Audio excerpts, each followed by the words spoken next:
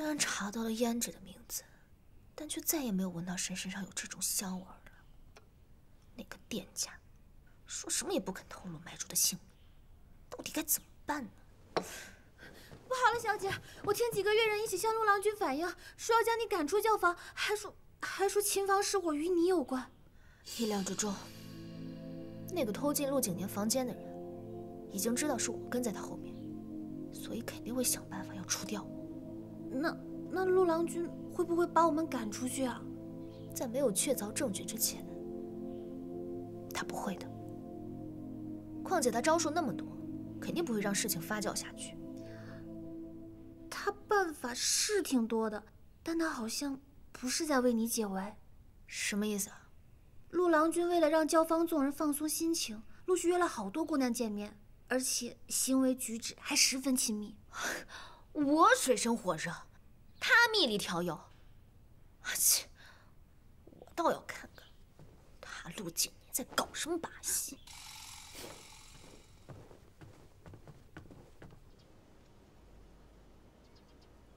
小姐，我们站这么远，什么也听不到啊。甜言蜜语只是入门手段，像陆景年这种高段位的，看行为即可。看行为？我们老家有个名人曾说过，红色对人类的吸引力是人类进化史遗留的产物。狒狒求偶时都会使皮肤出现亮红色。你看这陆景年，一身红色，其目的性再明显不过。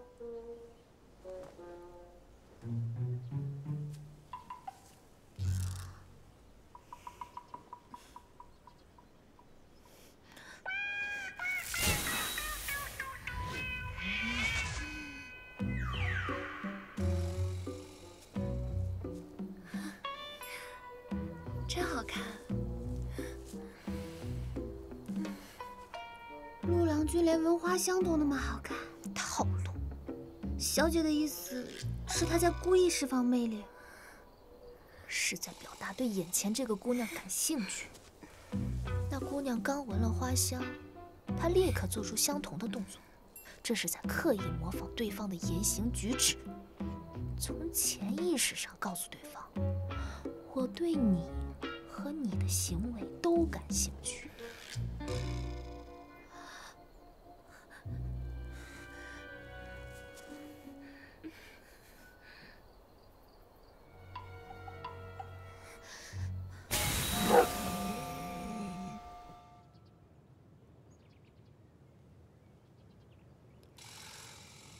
雅致良田，纱帘朦胧，这个花孔雀倒是找了一处调情的好场所。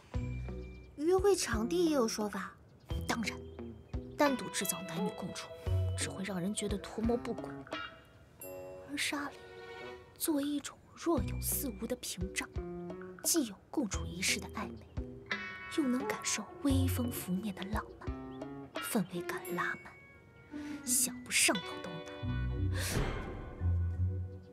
小姐别看了，多难为情啊！我费尽心思的捉内奸，你在这里风花雪月，看我怎么戳穿你的伎俩！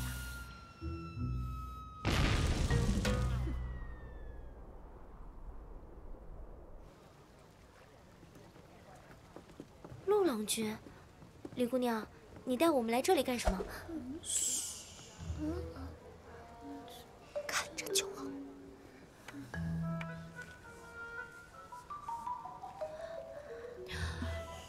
看见了吗？在这种小细节上体现她细致入微的关系，小女生最吃这一套，用最小的成本换取最大的利益，这就是花孔雀四处开屏的惯用路数。接着看，适当的肢体接触可以瞬间拉近彼此的距离，从而产生心动感。但他此刻掉头离开，目的就是为了让对方产生不确定性。越是不确定，就越是想要确定。兴趣就是这么产生的。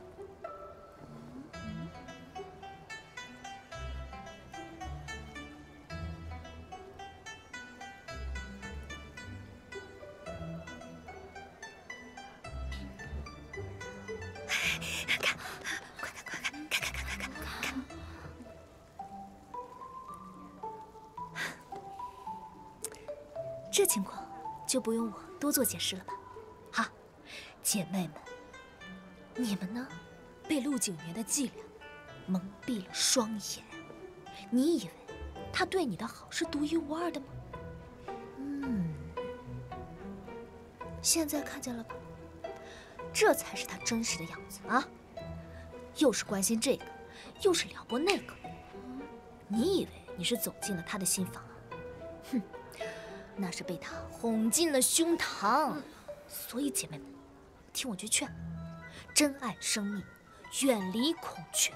孔雀，这个称呼，陆某倒是第一次听说。完了，本来只想背着他悄悄行事，毕竟还是要和他成亲才能回家。哎，兵来将挡吧。姑娘说的慷慨激昂，陆某也想倾听一二。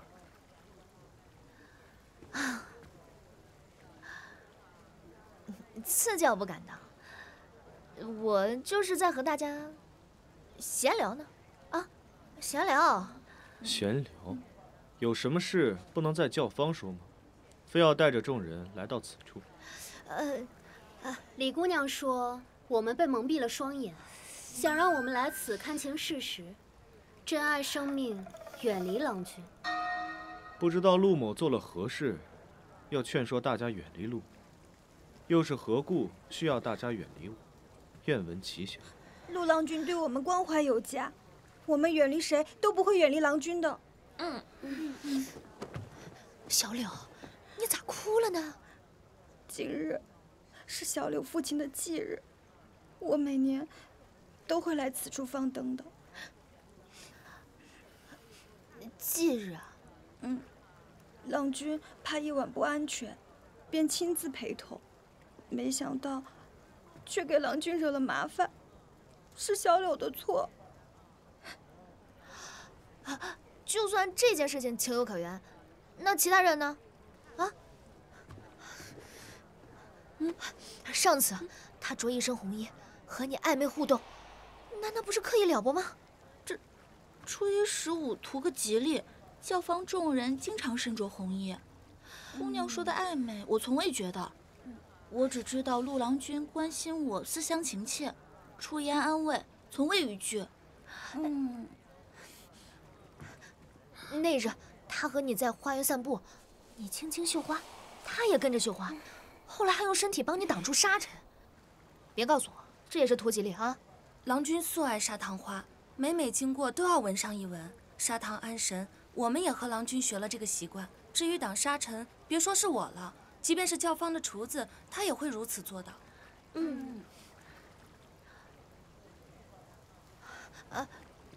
那日陆郎君带你去湖边弹琴，动作亲你不说，甚至在你不允许的情况下亲了你，这一下肯定错不了。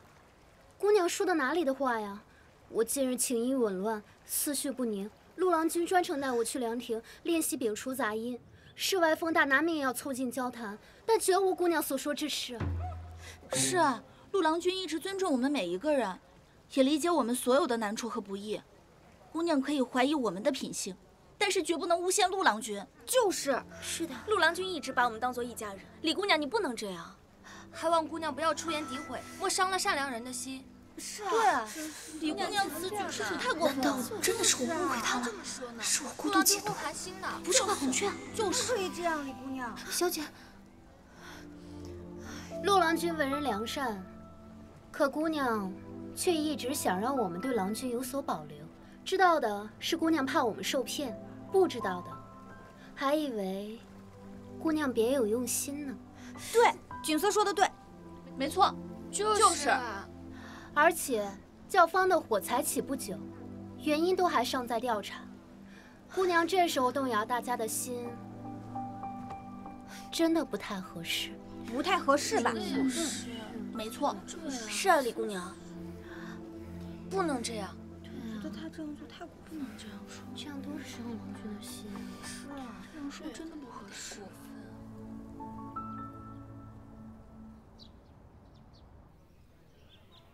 陆郎君一直尊重我们每一个人，也理解我们所有的难处和不易。姑娘可以怀疑我们的品性，但是绝不能诬陷陆郎君。是。陆郎君醉心音律，我们不敢多加打扰。至于挡沙尘，别说是我了，即便是教坊的厨子，他也会如此做的。陆郎君一直把我们当做一家人，李姑娘你不能这样，还望姑娘不要出言诋毁。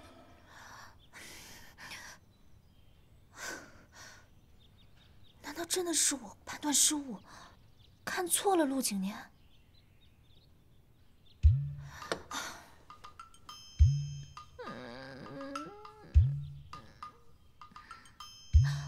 这么说来，我一开始就审错了题，过度解读了他和周围莺莺燕燕的关系。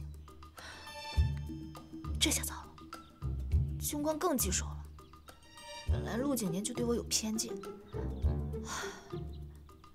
这么一闹，误会岂不是更深？那我还怎么和他澄清？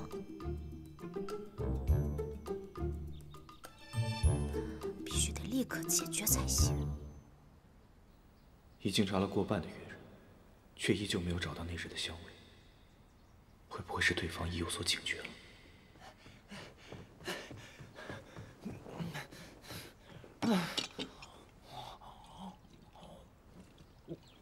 郎君，为了你，我真是什么都做了。先是梁上君子，这又是妇女之友，我就是一跟班，差事过于繁重啊。说结果，什么都没查到啊。我让你查教坊前几日人为纵火这个流言是谁先传出来的，你查了半天说没查到。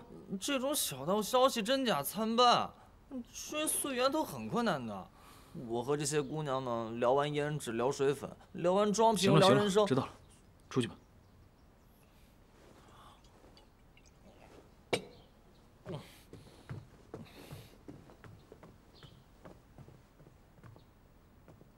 需要我再赶你一次吗？陆郎君都不知道我来干什么，就下逐客令，也太绝情了吧！抱歉，我以为是生津去而复返，不知道姑娘前来，所谓何事？我是来给郎君道歉的。道歉？姑娘具体指的是哪一件？陆郎君想让我道哪一件，我便道歉哪一件。不戴有色眼镜看这里，倒也像个正经人的住处。难道真不是花孔雀？这个送给郎君。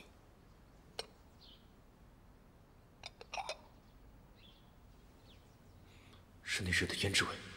那日教坊起火，我在现场闻到的脂粉味就是这个。姑娘，这是有意将矛头指向他处。要知道，现在全教坊最有嫌疑的人，就站在我的面前。此款名为杏仁芙蓉粉，价格昂贵且稀少，怕是这幼教坊所有姑娘的胭脂加起来都不足这一半。而我的经济实力，你应当很清楚。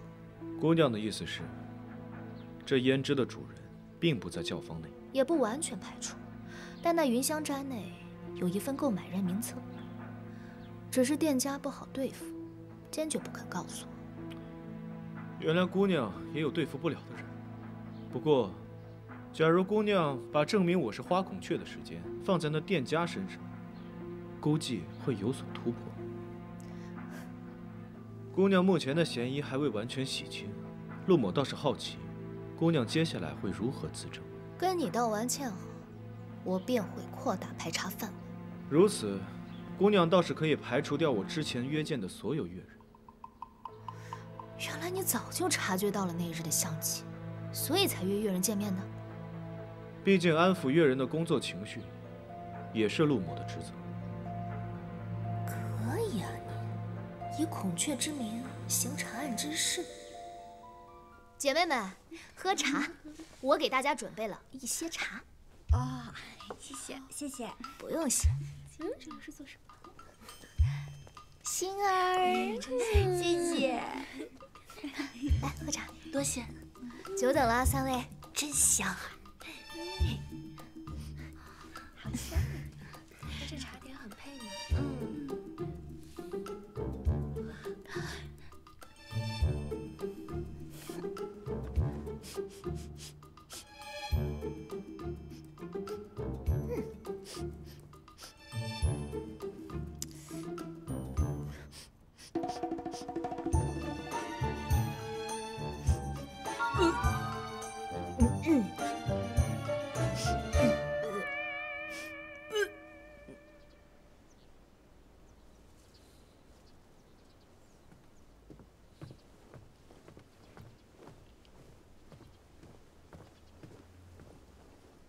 我觉得这排查方法不行，对方已经有所察觉，肯定不会再用那款胭脂了。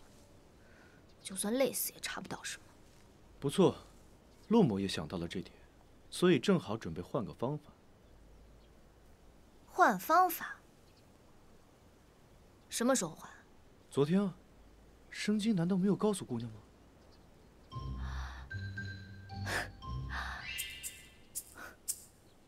陆郎君，你是故意的吧你？岂敢！李姑娘是我右教坊重金聘请的人才，陆某珍惜还来不及呢，哪有故意为难的道理呢？很好，陆景，等我在教坊站稳脚跟，这笔账我们慢慢算。李姑娘还有别的事吗？要不要一起闻一闻这沙桃花，安神降火？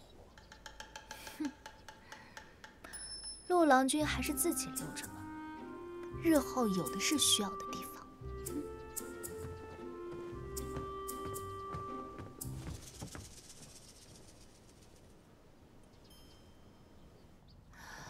教坊的路四通八达，想要抓人，着实不易。抓人？小姐要抓谁啊？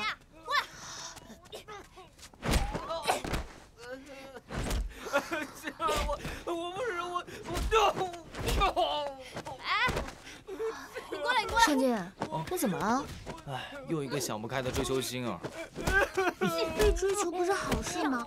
怎么还挨打呀？被喜欢的人追求才叫好事儿，被不喜欢的那叫做打扰。哎，对对，谢也是这么说的，不想被打扰，所以动手打了一拳。别过来，还姐姐过来！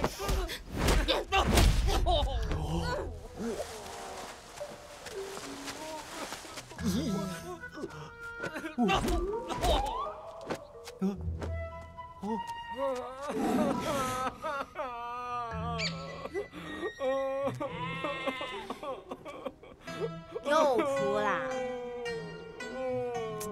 我可以不打你，但你以后也别再来找我了。我每天要上工，还要吃饭，我没时间谈情说爱的。没关系，你可以抽空跟我谈。抽空？啊！我可以抽空抽你。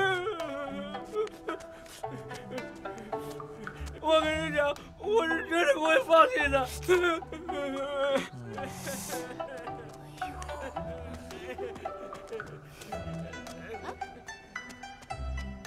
我喜欢。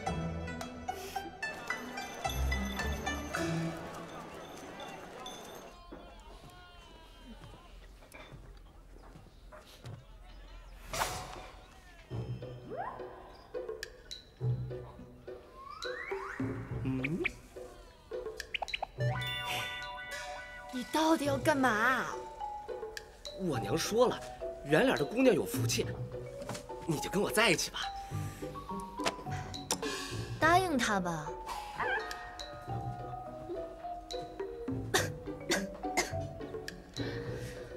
妹妹呀，姐姐不是跟你说过了吗？遇到真心对待自己的人，一定不要犹豫。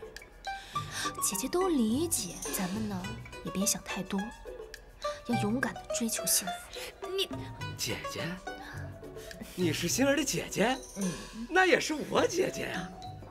姐，我跟你说啊，只要星儿愿意跟我在一块儿，我发誓，我一定把她捧在手心里。什么捧在手心里？捧谁？你妹妹，不是我，我看呀，这小哥是个值得信赖的人。哎，你欠教坊的500两银子，也不用东拼西凑了呀。谁欠？妹妹，你看这小哥真的不错，咱也别瞒他。家里弟弟成婚的事儿，钱也有着落了呀。小哥刚刚都说了，他一定会把你捧在手心里。我相信啊，他一定也不会不管我们家人的。至于我这病吧，也一直都治不好，日后还得请妹妹妹夫多多帮衬才行。小哥，哎呦，哎，我突然想起来，我今天出门没吃药，我先走了。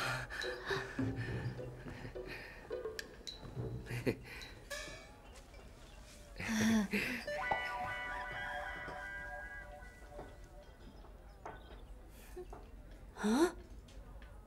我平时打都打不跑的人，你说两句就走了？金钱是男人的试金石。你看啊，旁边就有一家花店，他却捧了几朵野菊花来凑合。追自己喜欢的人都舍不得花金了，钱一定是他的软肋。这你都发现了？你也太厉害了吧！你也很厉害，出手的时候女中豪杰。那我们以后就互帮互助，互帮互助。让我当牛做马，他自己倒是清闲得很。倒要看看你想到了什么方法。星儿，我还有点事，我先走了啊。哎，不是，哎。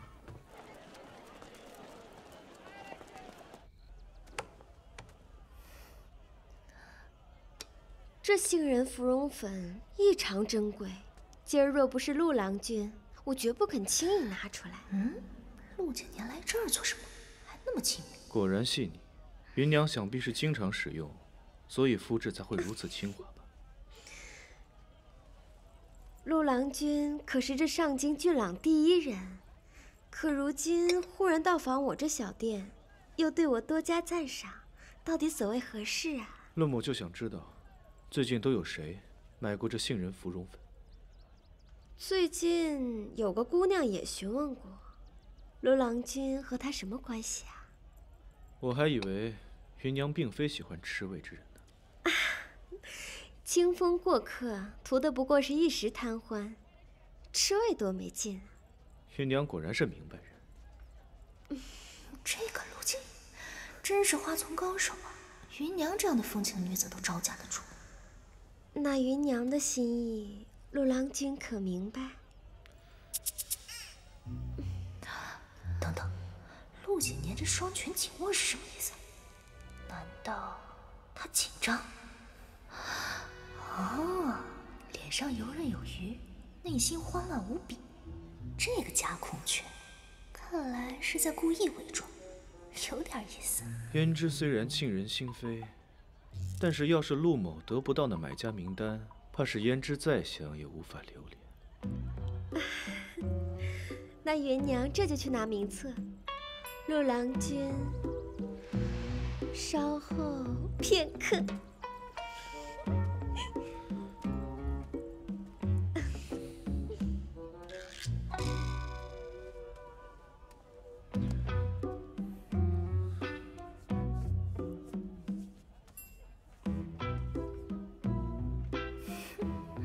真是没想到啊，陆景年他还有两副面孔呢。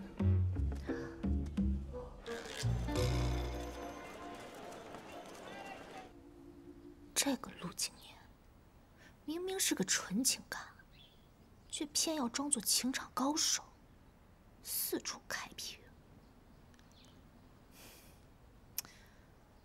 如果他今日是为了拿到名册，那往常呢？又是为什么？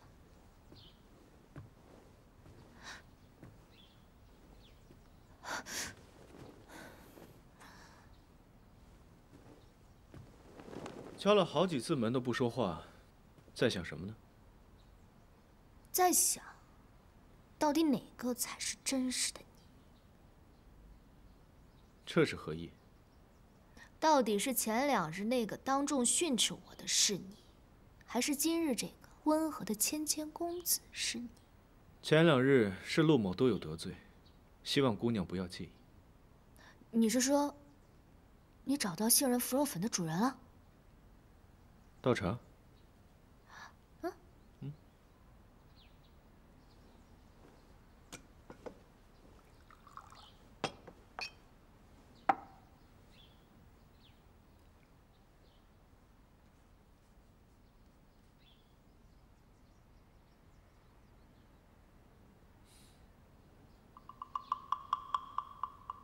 我听说，陆郎君对放火一事查到些眉目了。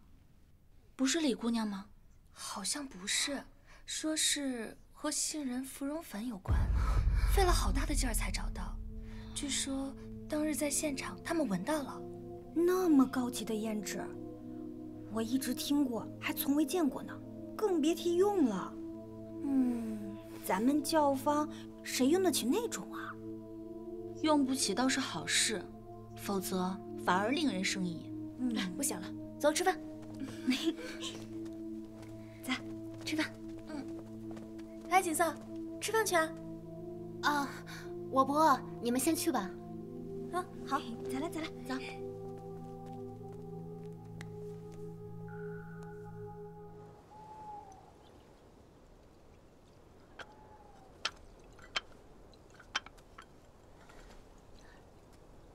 李姑娘，你怎么上来了？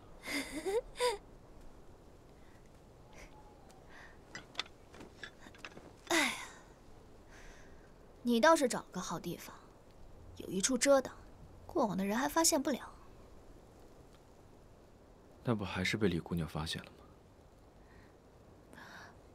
头一回见陆郎君喝酒啊？你是怕今晚那间不出现？那你希望抓到，还是抓不到？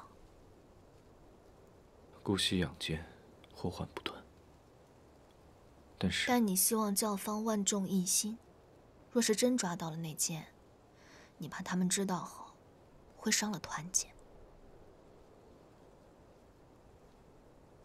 看来倒真不是孔雀心境，真是我误会他了。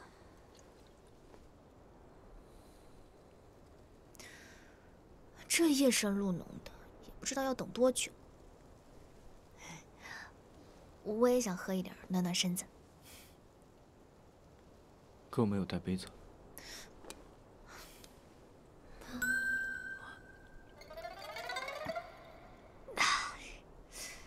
要什么杯子？直接喝就行了。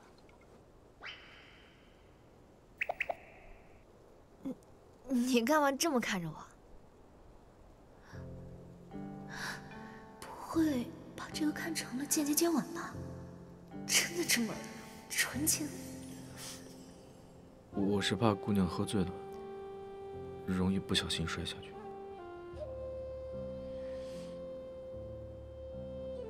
从前呢，我确实很少喝这种酒，度数又高又辣，我觉得还是啤酒好喝。啤酒是什么？啊，你们这儿叫梨酒，这种酒是用麦芽做的，发酵过后还有小气泡，淡黄色的，可漂亮了。在我们那儿呢，有一阵子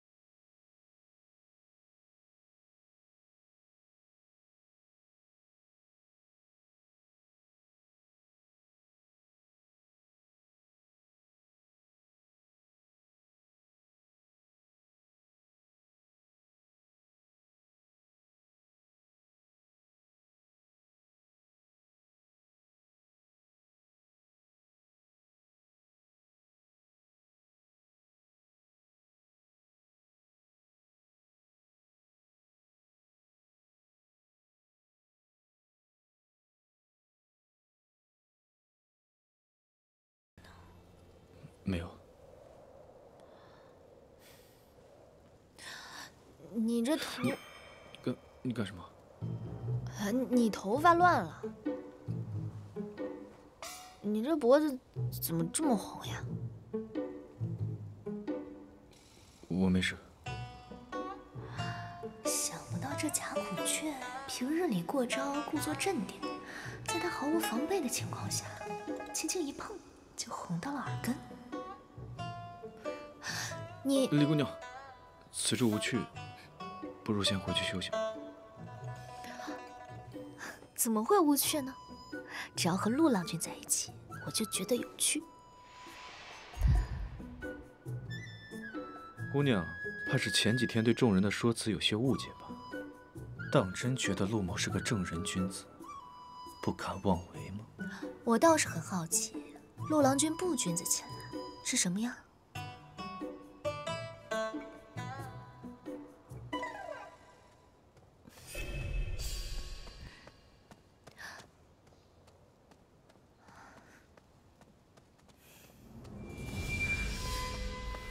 锦瑟姑娘，这么晚了，姑娘行色匆匆，可是有要事在身？陆郎君，我出去买些东西。这么晚了，商贩怕是都收摊了吧？啊，其实我不小心弄丢了秦正的鞋，怕郎君责怪，便想着连夜去取。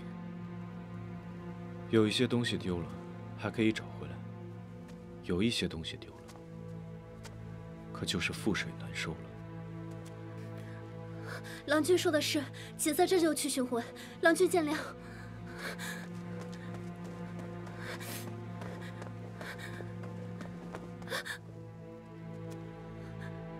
星儿，她怎么会参与进来？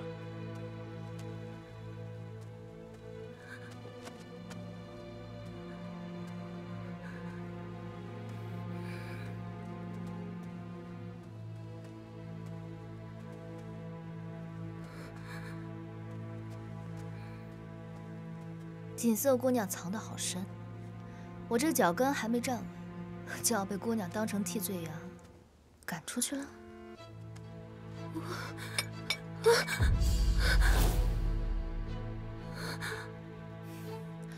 果然是你。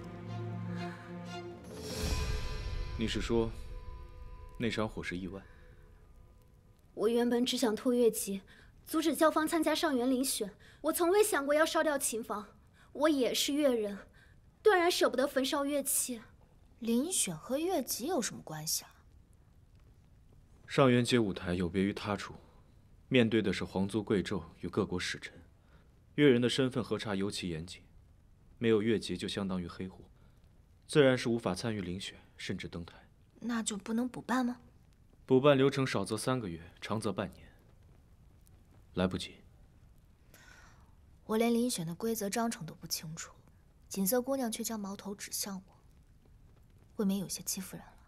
我也是没办法，那场火着得蹊跷，我知道陆郎君一定会彻查到底。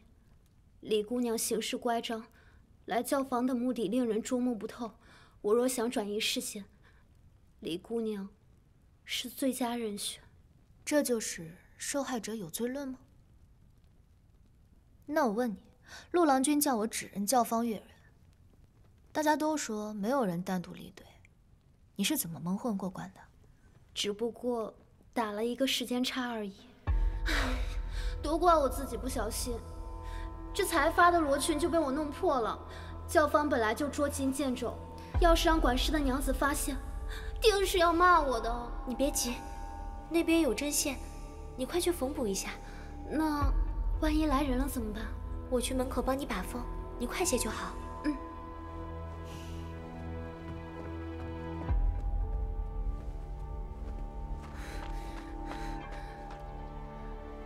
陆郎君一向谨慎，月季既然不在琴房，很可能在他房中。若不是我一时贪慕虚荣，买了平时买不起的胭脂，又舍不得丢弃，事情绝不会败露。看来左教坊那边给了你不少好处啊。陆某虽然愚钝，却也不至于连你的雇主是谁，我也看不出来。我家中父亲突然病倒，积蓄都花光了，我也是走投无路，才答应了苏郎君的收买。锦瑟鬼迷心窍，罪有应得。郎君送我见官就是。我说过，东西再贵，贵不过人心。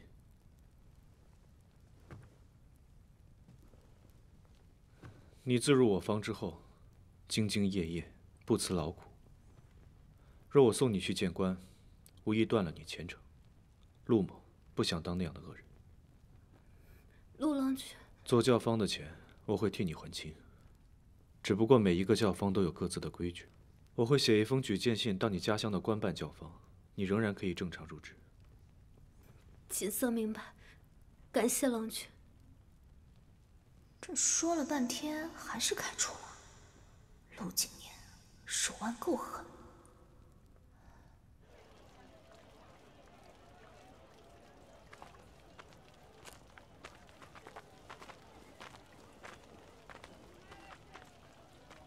锦瑟姑娘，你怎么选了这么个地方？此处人多眼杂，我们换个地方说话吧。不必了。之前我与您见面都躲躲闪闪，见不得光，今日就在这里说吧。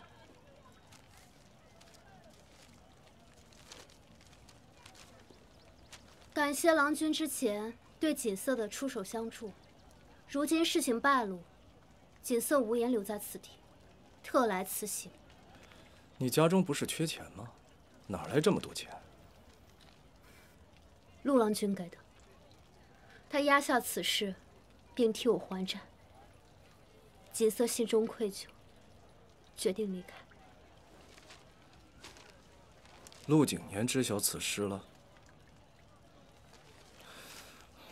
锦瑟啊，陆景年最擅长用他那张皮囊来欺骗女人，他一个贪财好色之人，这都是他的计策，你可千万不要被他给骗了。陆郎君不是这样的人。从我进入教坊开始，他从未对我和教坊众人有过任何逾矩之行。怎么可能？陆景年成日身边莺燕成群，谁人不知他放浪形骸，花名在外？信不信，由郎君自行决定。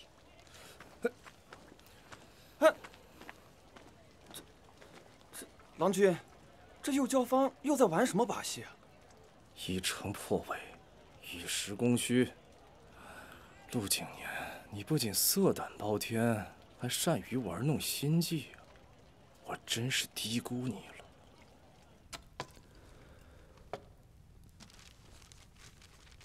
幸好苏宗臣只是想偷走月季，并未洞悉这其中真相。希望上元结束，一切都会尘埃落定。郎君，做好了。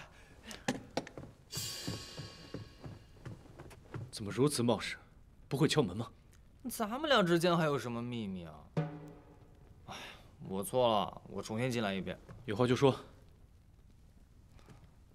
小狐狸约您吃饭，醉仙楼。料到了，锦瑟一事让他受了委屈，如今嫌疑洗脱，又抓人有功，自然是要邀功的。不过是在最贵的酒楼吃一顿饭，慌什么？